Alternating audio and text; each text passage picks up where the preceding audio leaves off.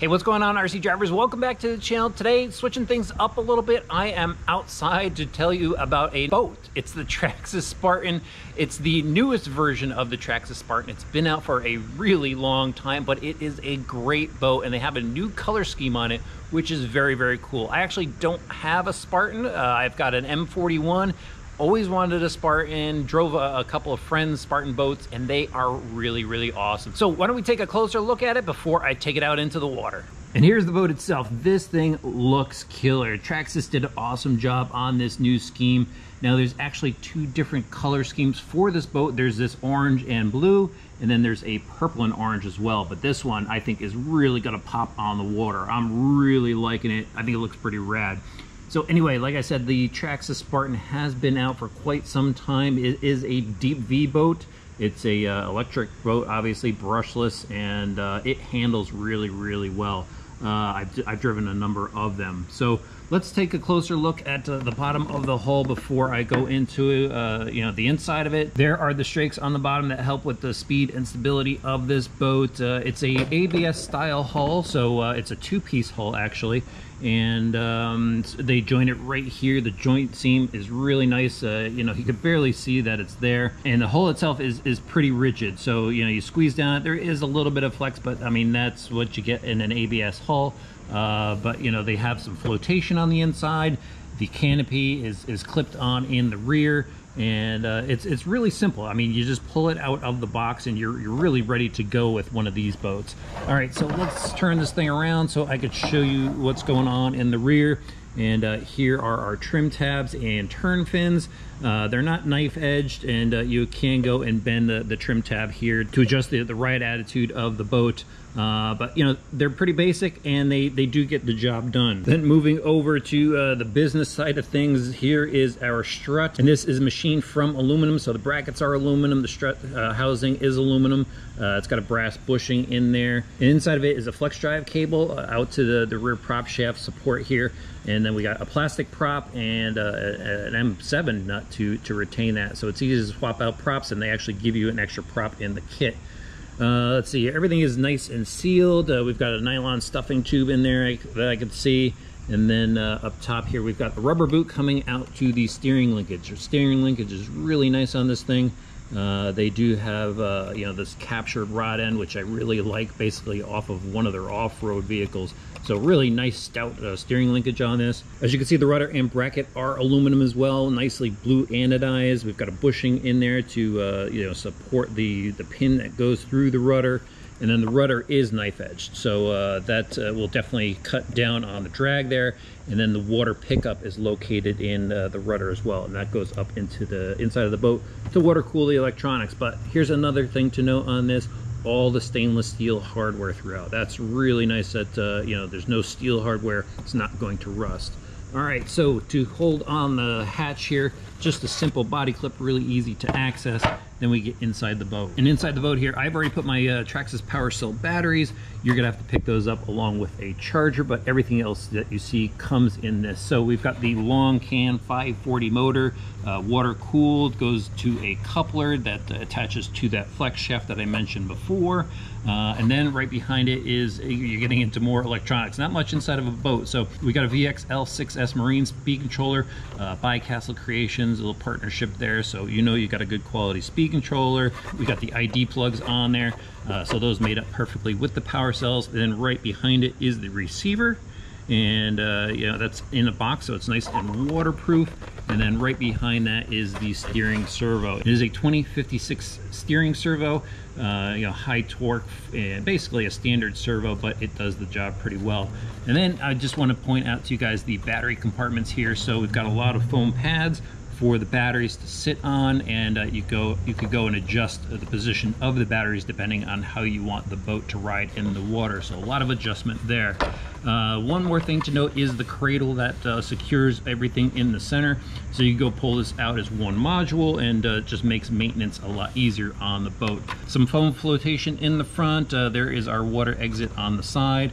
And now also with the kit is a TQI radio system, and this is one of the better Traxxas radio systems that they have to offer. You can go and put a link module in there if you want to. Also in the box, you get your manual and some tools and grease for maintenance. All right, guys, I think it's time to run this thing. Let's go. All right, guys, I've already been ripping around the Spartan, and this thing is quick.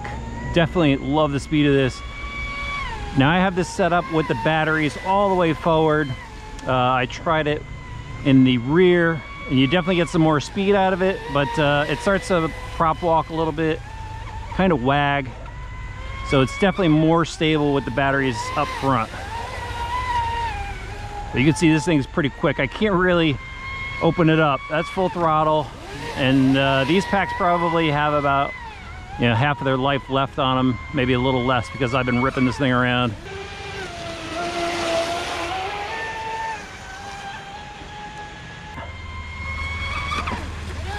Just gotta roll back on that.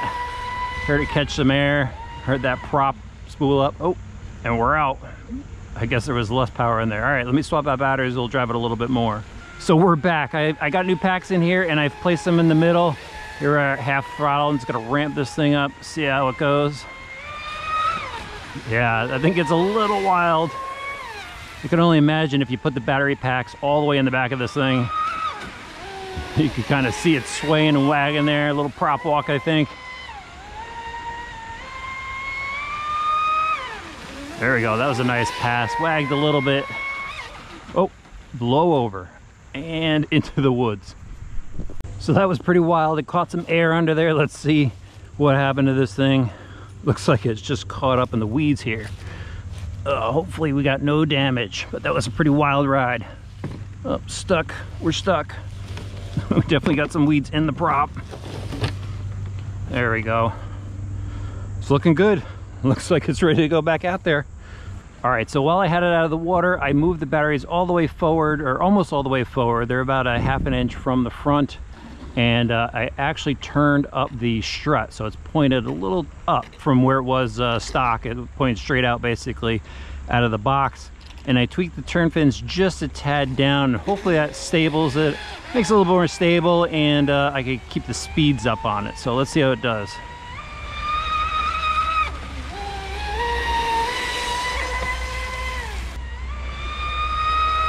That was a nice pass.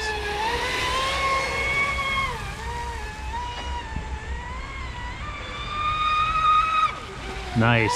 Got a little air under it. Get that speed up.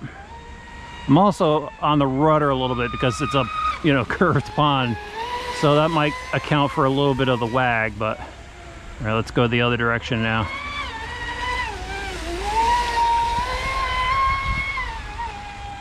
And it's important to back off, let everything cool down, let the water get in there. We got some air under there. That was pretty awesome.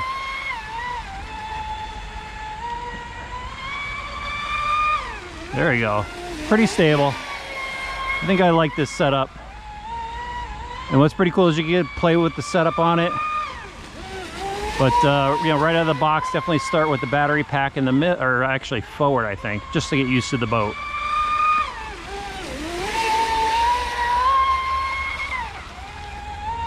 This boat is a lot of fun.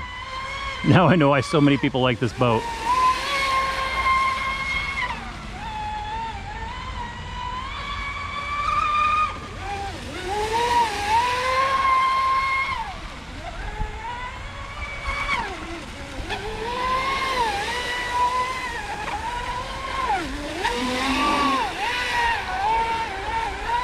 All right, guys, I think that's enough.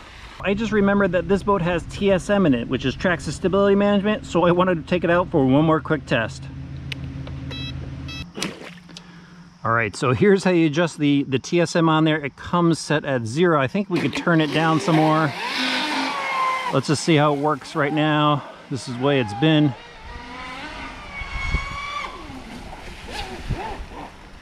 All right, I want to turn it all the way down.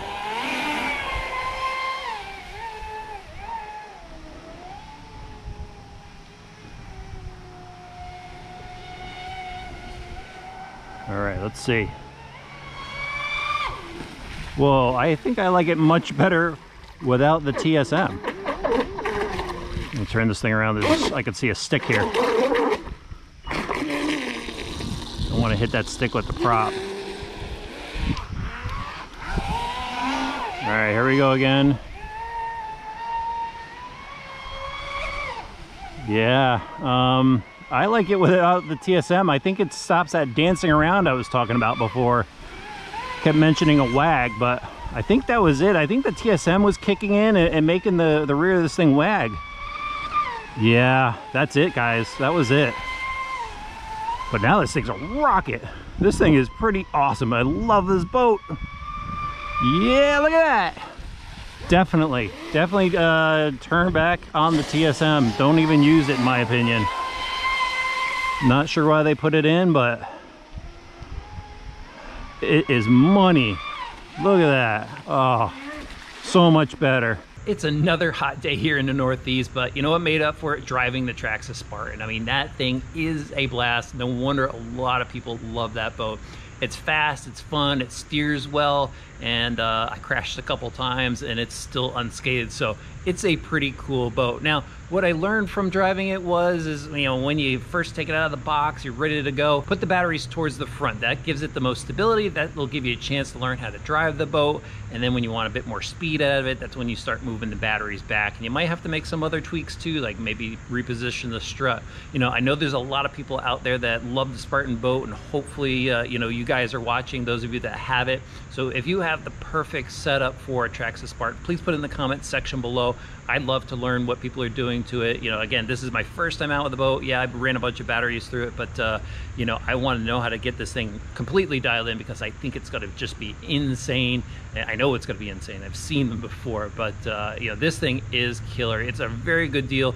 You know, no overheating issues. The only issues that I want to point out to you guys is one, you know, check your setup, make sure your setup is right. But two, when you crash it, I popped the hatch off the top, and luckily it's clipped in the rear, but it did blow off. So I had to go bringing the boat in, dump out the water, put the canopy back on, and you know, go back out again. So that's a little bit of a bummer that happens. Maybe that tab in the front needs to be a little bit longer in the canopy. And then the other thing that I wanted to point out is it does get a lot of water in there. A lot of water goes up and over the boat, and there's no seal there, so you got to dump out water a lot. So you know, it's a little bit of a pain. It's something you have to do. There's no plug in the back. There's some holes in the top of the deck, so when you flip it over, the water dumps out there. But other than that, it's a great boat. It's really easy to use, especially if you have, you know, the Traxxas batteries, Traxxas charger. You just plug it in and go.